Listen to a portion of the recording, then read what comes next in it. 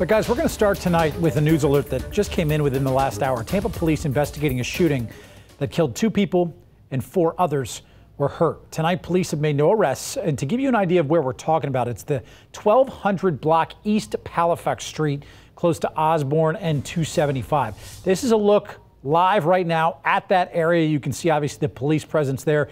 We do know that 6 people again were shot. 2 of them have passed away. There were 4 others that were taken to the hospital after they were seriously hurt. We don't know a lot about what led up to this shooting or how many shooters that there were. Regardless, we have 6 people that were shot, innocent or not. We have 6 people that were shot at this point. We need to take the people who did this off the street right now.